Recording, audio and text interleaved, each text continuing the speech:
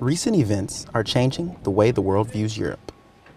In an effort to ensure NATO allies that the United States is committed to a Europe that is whole, free, and at peace, soldiers from the 173rd Infantry Brigade Combat Team are teaming up with airmen from the 37th Airlift Squadron in various European countries to perform jump missions in support of Operation Atlantic Resolve.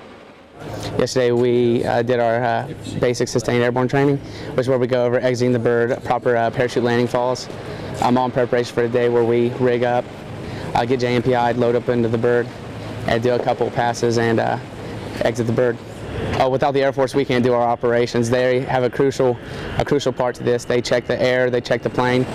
Basically all we have to do is jump out of it, all the mechanical and stuff like that. It's all the Air Force. So we're very grateful for them to be able to come out here, fly the bird for us, make sure it's safe, and allow us to jump out.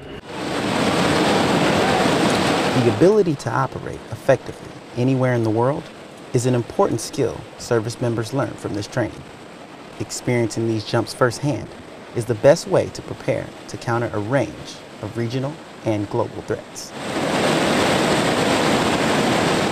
It's a great opportunity, it's a great experience. We're all pretty close, and to be able to come out here and answer our nation's call to come out here and train with the Estonians and be able to jump on their soil, it's a great training environment, it's a blessing.